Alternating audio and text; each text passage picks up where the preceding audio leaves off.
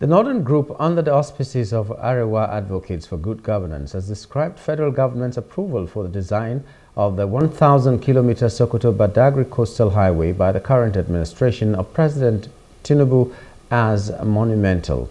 The group underscores the road project as advancing infrastructure development across the nation and bridging gaps, fostering unity and economy.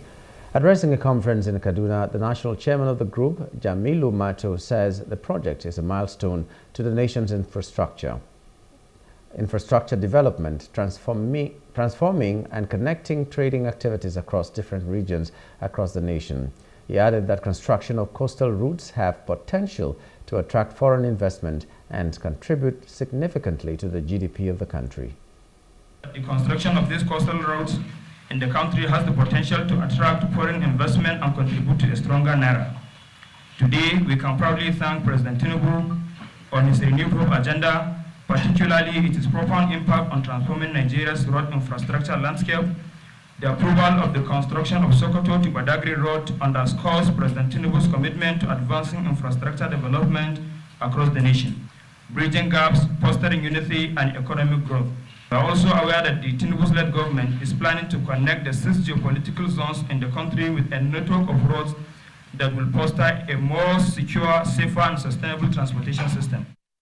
The group passed a vote of confidence on the President and Honorable Minister of Works, Engineer David Nweze Umahi, for their steadfast dedication and tireless efforts in championing the transformative project.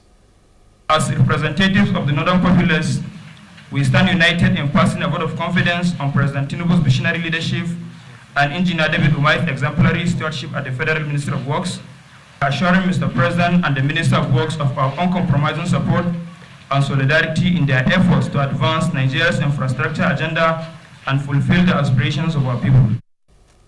They appealed to the former President Atiku Abubakar not to mislead Nigerians over comments on the road construction project, urging him to join in rebuilding the country for national development, while calling on all Nigerians to support the government for a better Nigeria where connectivity, unity, progress and prosperity are accessible to all.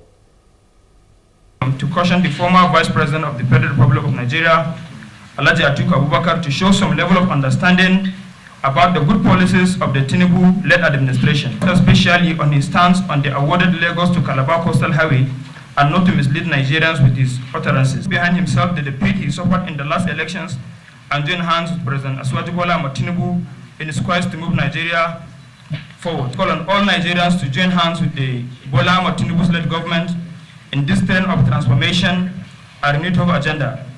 Together, we will continue to strive for a Nigeria where connectivity, unity, progress, and prosperity are accessible.